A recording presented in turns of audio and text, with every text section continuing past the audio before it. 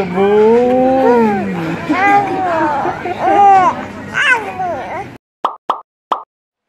guys, welcome back to my channel. So if you've not seen my other videos, I have mentioned quite a few times that I'm going to be at NAM soon, and that soon is finally this month. So I wanted to start a YouTube series on my channel. I always hear YouTubers using the term series, and I'm guessing that just means a playlist on their channel which is a bunch of videos that are talking about a similar topic. So this month, once I gather up enough videos about travelling, I'll create that playlist, and I guess that will be the first series of my channel. If you are interested in vlogs or travelling or parenting, which is what I am planning on basing this channel around mainly now, please subscribe and give this video a big thumbs up to let me know that you want to see more of these types of videos. So enough for the introduction, let's just get into this video. I'm going to show you what to pack in a carry-on bag for a baby when you go on a plane.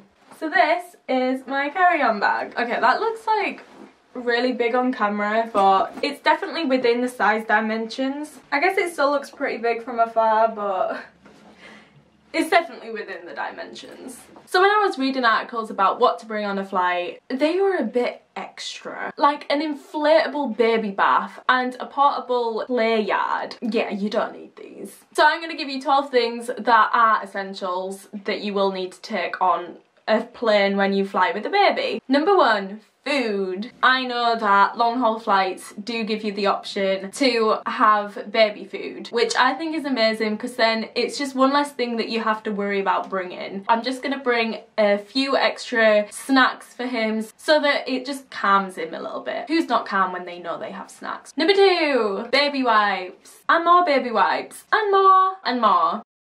You can never have enough baby wipe. No, I am joking. I will only be taking one pack. A pack of baby wipes seem to last forever for me anyway. Even though I always lose the pack and then I have to open a new one. There's loads of half empty packs or half full packs, whichever way you look at it, just scattered all over my house. Number 3, nappies. The good thing about long haul flights is that airlines do actually provide nappies for you, but obviously it's best to take your own, especially if you're on a connecting flight, which I will be. Because it's a 17-hour flight, I will be taking about 8 nappies, and I think that is enough because I know that if there are more accidents, I know that the airline can provide me with spare ones. Talking about nappies, what comes along with them is nappy rash cream, and obviously the best nappy rash cream I believe is Sudocrem. Also, side note, I don't know why my Sudocrem video got so many views. People must also love Sudocrem. Can I just say how cute is this little tub?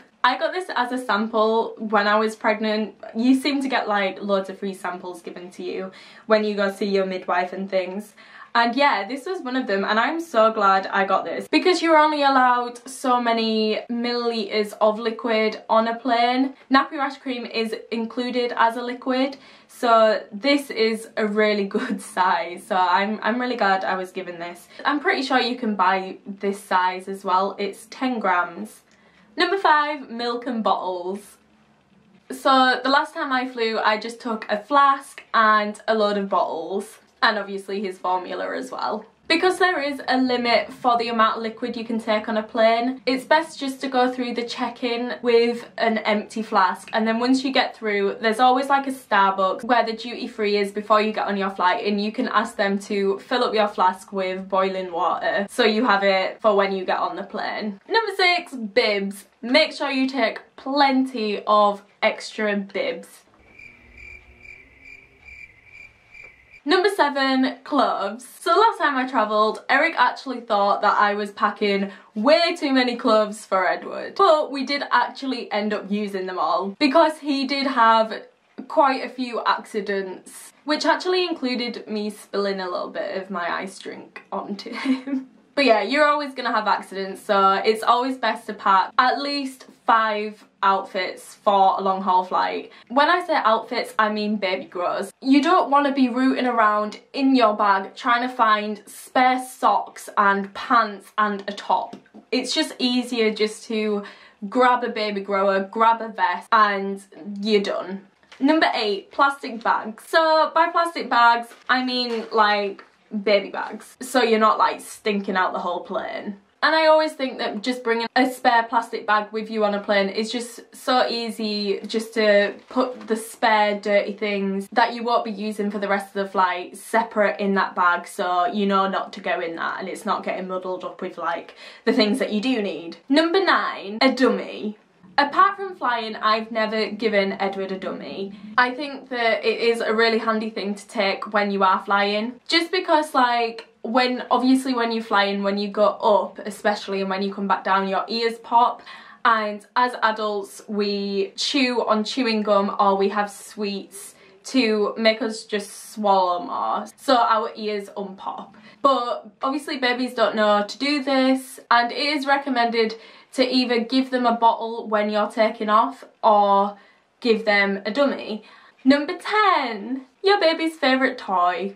So Edward does actually have his favourite toy, his comforter, or whatever you want to call it, when he goes to sleep. And that's this thing. I have watched this so many times and I still don't understand why the end bits that he chews just stain. But yeah, a thing that you should do before flying is just make sure you don't wash it just before you fly, because of the smell that's on it. Oh, I don't know, it doesn't smell very nice, but that just reminds them of a smell that they're familiar with and it'll just keep them calm. Number 11, a collapsible stroller. So most airlines for long haul flights do include a stroller free of charge, so you can take that not on the plane with you, but it goes in with your luggage underneath the plane or wherever they put your luggage, I don't know. I won't actually be taking the stroller with me to Vietnam this time either, because we do have a spare one over in Vietnam because we're staying with his family, and yeah, they have babies too, so they're letting us borrow that, which is really good. But when I go to California in May, I will definitely be taking a stroller, and I'll be taking a car seat as well, because that's another thing that is included in long haul flights. Number 12, bring a harness. I am going to be carrying Edward in his harness because I'm travelling on my own, and I need my hands to carry the other luggage. But if you don't actually have a harness, I know that some airports do have spare strollers that you can use around the airport. So after all that packing, you are all set. You've got your baby and you've got your bag.